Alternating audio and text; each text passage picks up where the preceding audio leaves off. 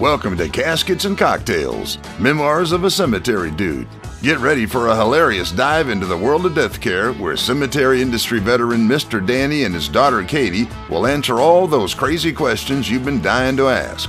Go ahead and pour yourself a drink, pull up a rocking chair, and get ready for some laughs because we guarantee Caskets and Cocktails will be the last ones to let you down.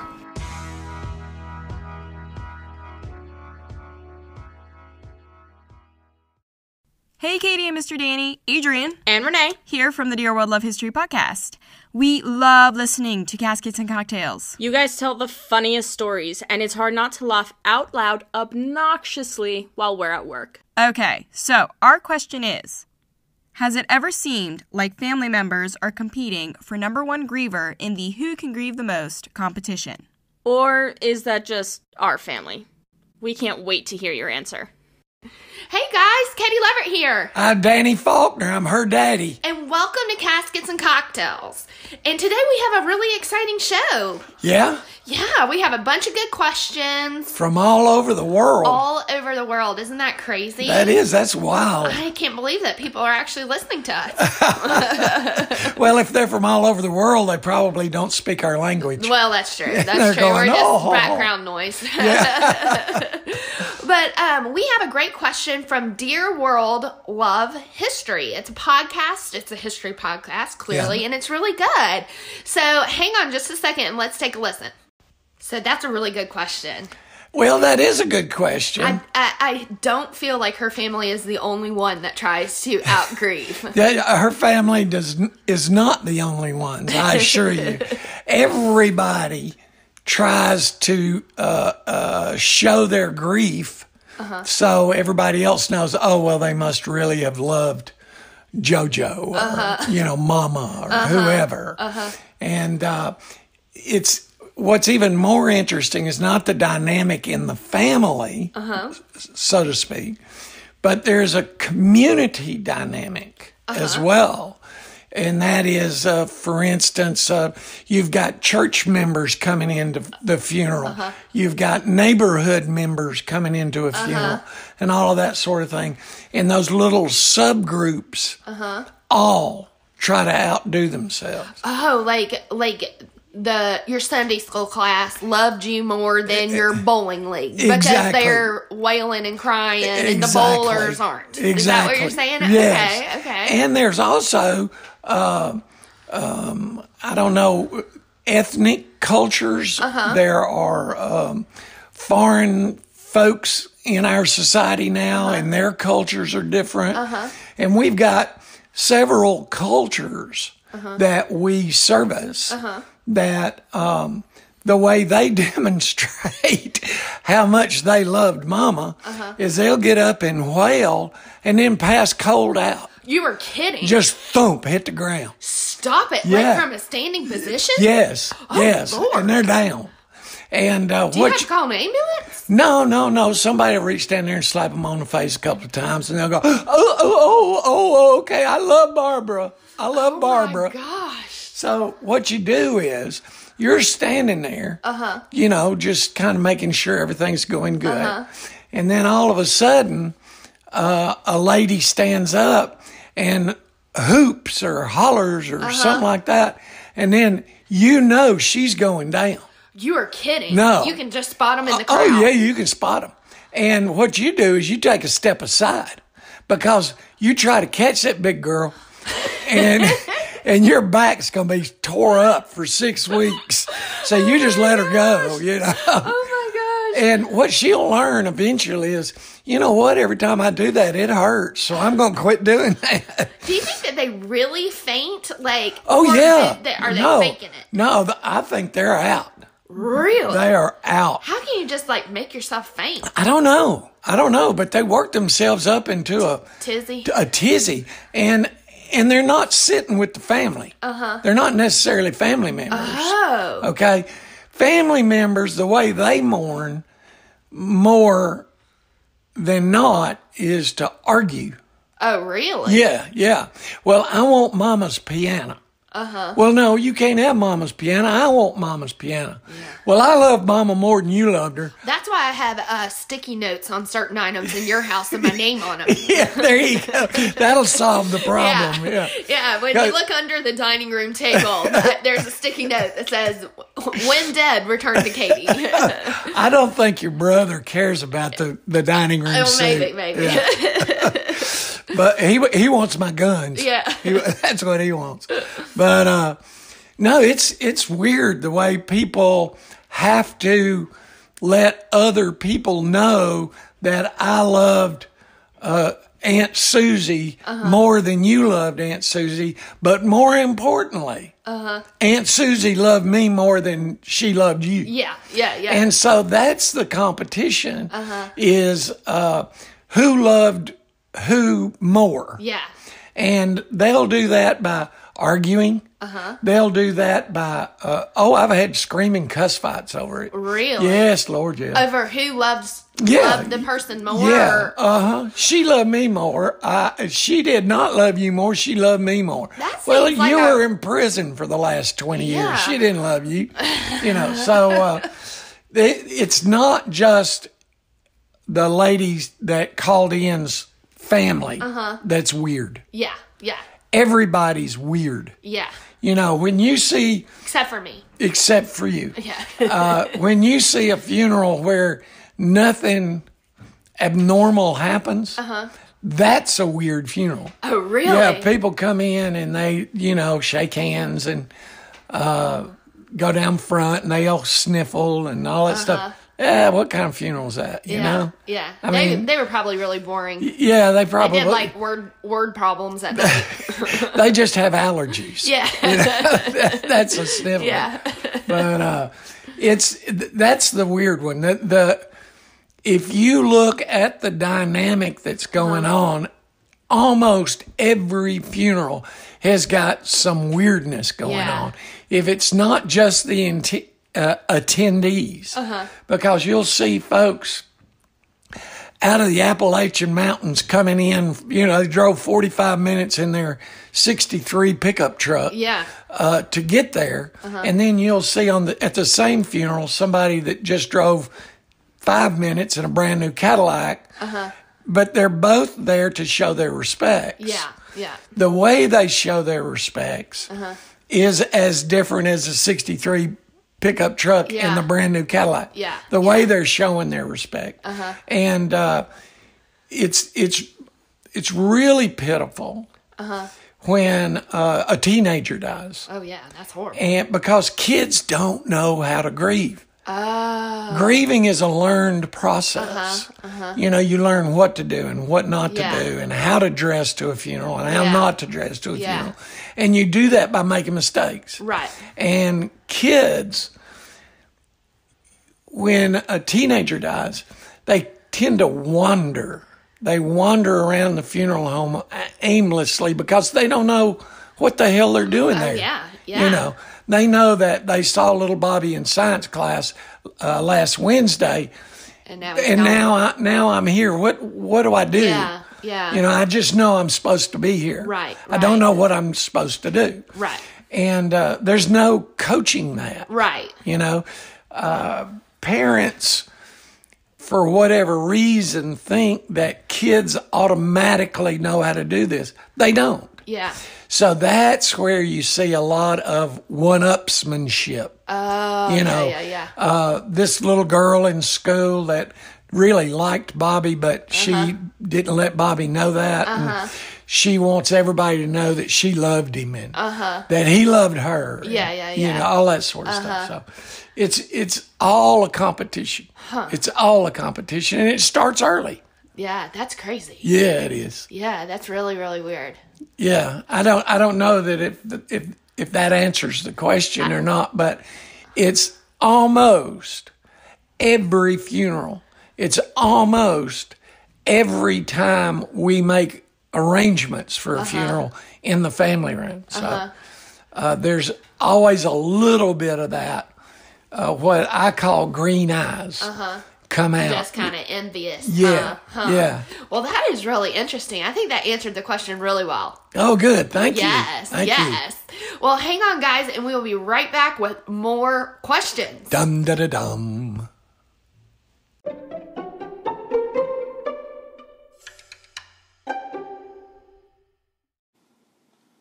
Beach Too Sandy, Water Too Wet is a comedy podcast featuring brother and sister duo Alex and Christina as they recap dramatic readings of one-star reviews written by real people with not-so-real problems. Whether it's a bar's no throw-up policy, a barista who's just too friendly, or a school psychologist's fashion sense, prepare for equal amounts of laughter and eye-rolling. Listen to Beach Too Sandy, Water Too Wet on Spotify, Anchor, Apple Podcasts, or any of your favorite podcast apps. You can also find them on all social media platforms at Beach Too Sandy.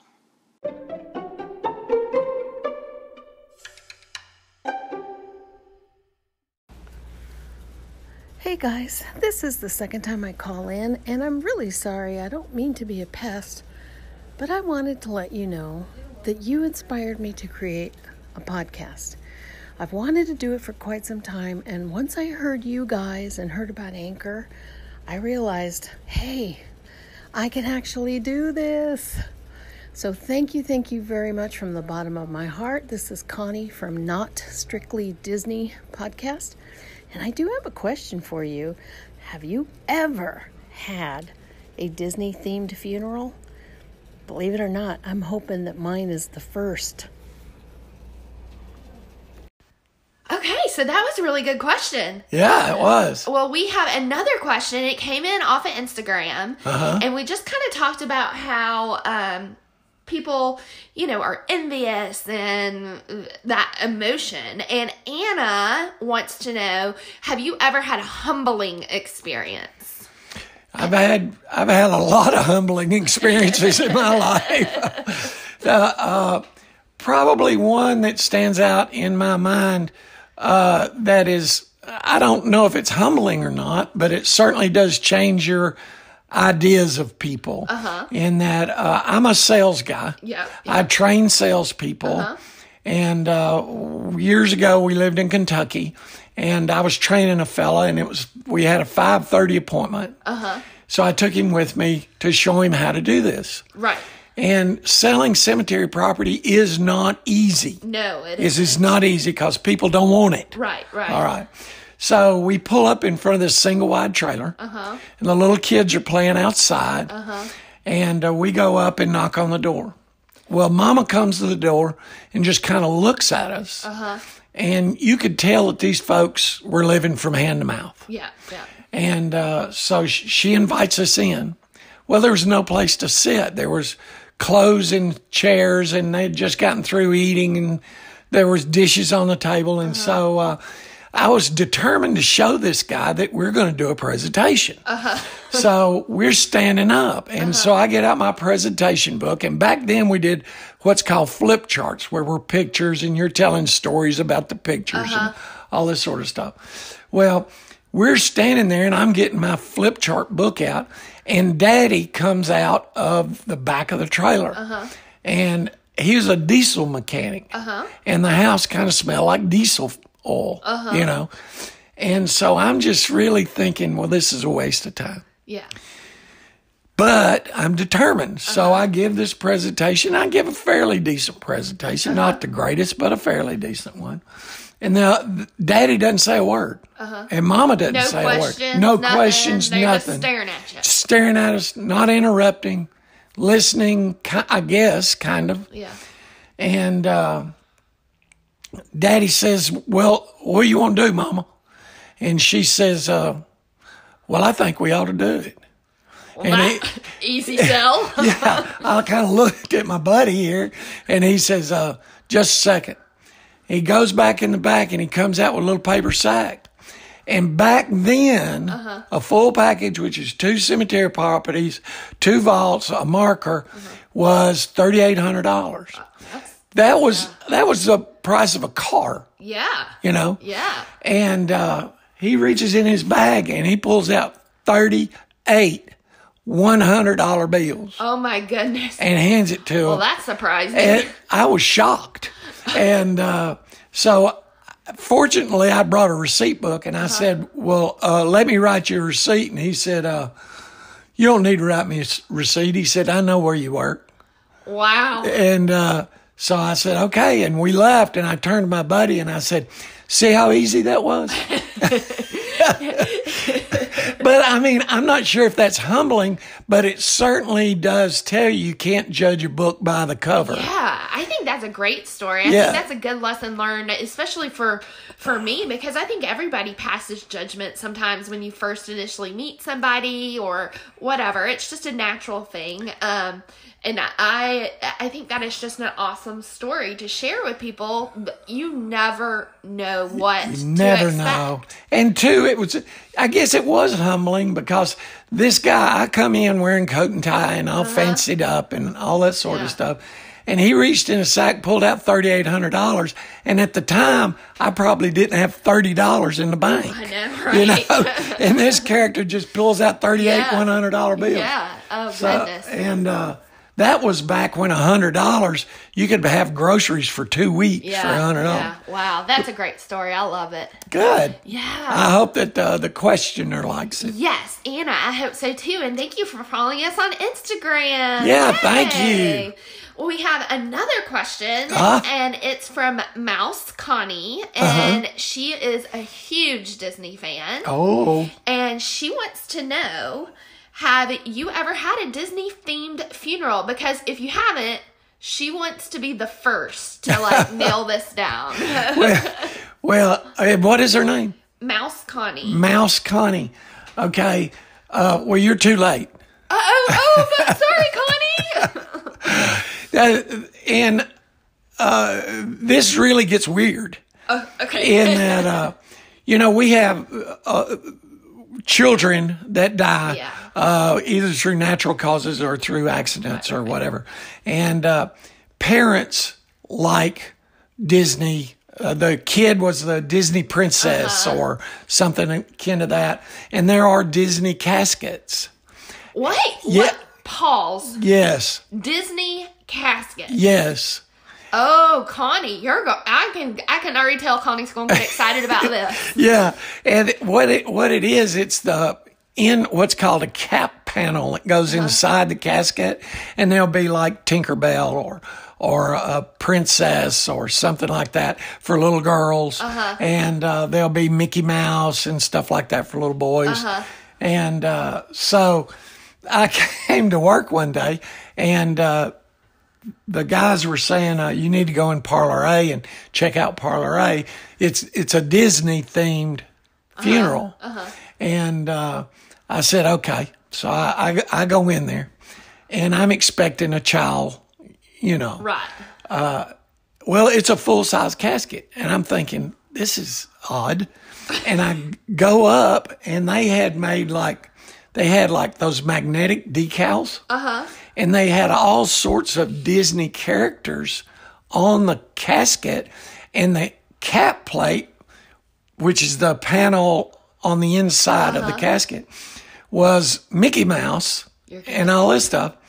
And the guy, which was a grown man, in the casket, had a Mickey Mouse costume on. Stop it. Yes, he had a Mickey Mouse costume on with Mickey Mouse ears that you buy. Stop. I can't even handle this story. That is, what did you do? No wonder they told you to go in there and check it out. And then when I turned around and looked, they were standing at the door laughing at me because of my response. I mean, you kind of see a kid like that and you understand it. Yes. All of that sort of thing. But you see a grown man like that, and this is not like a grown man that's special needs or something like that. Right. This is a guy that's married with kids. Wow. And grandkids. Wow. And he was like a hardcore Disney fan. Oh, they went there all the time. They would go 4 and 5 times a year. Yeah. And it took his family there. He saved up his vacation time. And the kids and the grandkids were into it. Yeah. I mean, they were really into it.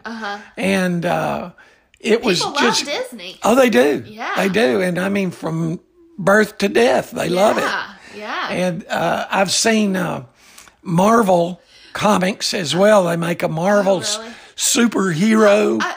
Pause real quick. I want to go back to this guy dressed up as Mickey Mouse. I can't stop thinking about it. So, did you see the attendees of this funeral? Were they dressed up as well? No, they were not. Okay, so it's like they're just dressed normal for a funeral. Right. And did you watch people's reaction? Were people really surprised by seeing this older grown man dressed up like Mickey Mouse? Well, I think... Or was it like, oh yeah, he did that all the time? Well, I think that was more or less the take that I got, was that they knew this character. And he was evidently, that was him. Wow. That was him, you know. And so nobody was shocked. Nobody was like, whoa, that's weird, Bob. I never knew Bob was that into Disney. Yeah, I know. But it was, you didn't see a lot of people. Yeah. Everybody's like nodding their head in agreement with what they had done. So nobody was shocked. Nobody had the same reaction you did, and apparently everyone else you work with. Nobody did. I mean, evidently that was the deal, you know, like, but we've had Avenger, like Star Wars, we've had, all of the superheroes. I had a little boy that was dressed in a white tuxedo. Oh, you talked about that. Yeah, with all of the superheroes and all that sort of thing. So it's personalizing the last moments on Earth for a person. And if Mickey Mouse floats your boat, more power to you. Yeah, I like that. Yeah. Like, I'm feeling a little judgmental now. Maybe I need to have a humbling moment because I can't stop thinking about it. But you're true. I mean, that's right. It's your last moment. She might as well just be you. Yeah. You probably weren't tricking people anyway. So. Well, you know, and that is the truth about everything. Yeah. You know, you do you. I like it. You know. I like it. And zero judgment. Right. But who And cares? you're dead. You're dead. Yeah, if they're looking at you funny, it's their problem, not yours. That's right.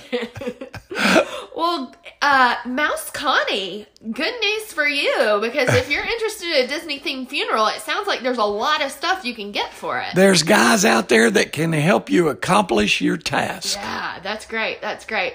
Well, thank you all so much. We are getting so much response on social media, and we really, really appreciate it. We're almost at 3,500 follows on Instagram. Wow. That's a ton. That is a ton. A lot of people. So yeah, it is. We are just really thankful for you all. Be sure, if you don't follow us, to go to Caskets and Cocktails. We're on Facebook. We're on Instagram. We're on Twitter.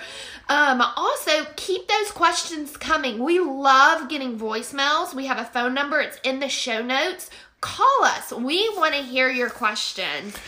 It's a great show because of you. Exactly. This show wouldn't work without our fans. No, you're right. You're Yeah, right. Somebody's got to ask a question in order to get an answer. Yeah. And that somebody's you. That's right. That's right. We get tons of emails and lots of Instagram DMs and stuff like that. So shoot us a question. We love hearing from you, because we'll be the last ones to let you down. Have you ever wanted to start your own podcast just like we did over here at Caskets and Cocktails? You can do it yourself. Go to anchor.com. It's free. It's easy. It's everything you need to make a podcast in one place. You can record and edit. They'll distribute your podcast everywhere. You can make money from your podcast. So download the Anchor app or go to anchor.fm to get started today.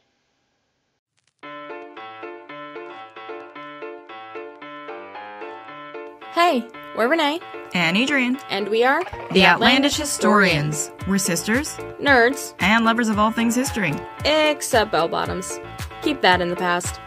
Come hang out with us on the Dear World of History podcast, where we'll frolic through time. As we chat and geek out over the good, the bad, and the downright ugly history of the world. We promise you don't have to be a licensed historian to travel through time with us.